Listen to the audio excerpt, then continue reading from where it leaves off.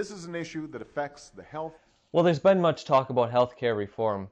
A candid look at the health situation in America shows that no legislation being passed is going to help fix this problem. I'm sure you've used one of these before. It works great for keeping dirt out of minor cuts and scrapes, but it's absolutely worthless when it comes to a broken bone. It's important to use the right tool for the job. Right now, there are 81 million Americans suffering from cardiovascular disease, and over 831,000 die each year.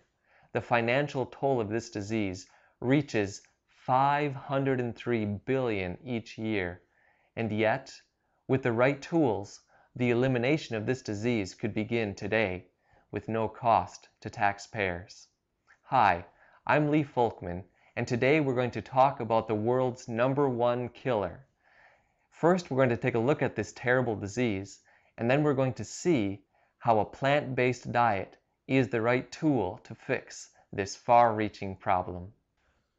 This is a normal artery, and next to it is an artery with a buildup of plaque. Plaque is a mixture mostly of cholesterol and saturated fat. When we eat foods that are high in saturated fat and cholesterol, these plaques build up more and more until the arteries become narrow and hard. This is a condition called atherosclerosis. When plaque forms on the arterial wall, the body reacts by covering it with a layer of cells. This layer prevents blood from coming into contact with the plaque. If the cell layer ruptures and blood comes into contact with the plaque, a clot forms.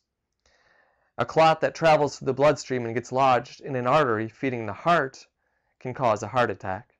Likewise, if it gets lodged in the brain, it can cause a stroke.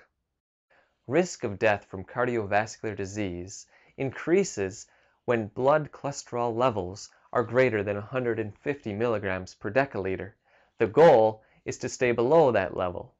Although there are many other factors that are involved in cardiovascular disease, this presentation will only focus on dietary factors affecting cholesterol levels.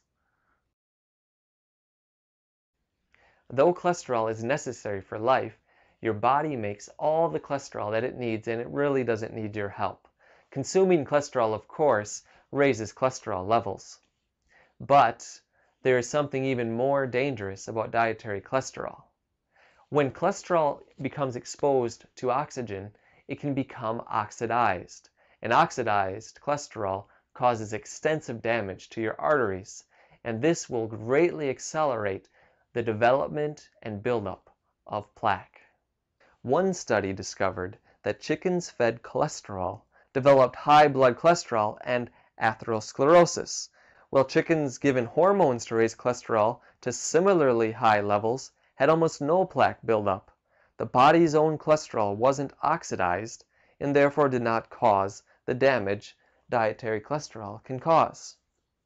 Staying away from dietary cholesterol is a must in the fight against cardiovascular disease.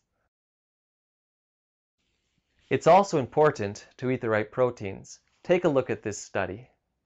Over 100 rabbits were fed a low-fat, cholesterol-free diet, and to their diet was added a protein, either from a plant source or an animal source.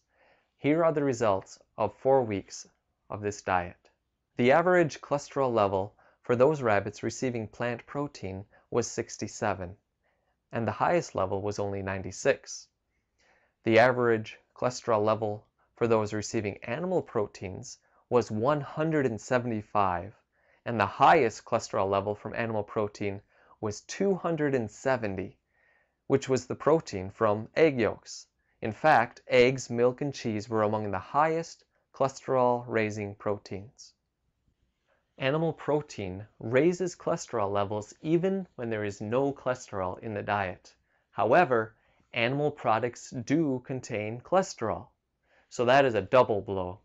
Simply switching to a plant-based diet can have a significant impact upon your cholesterol levels.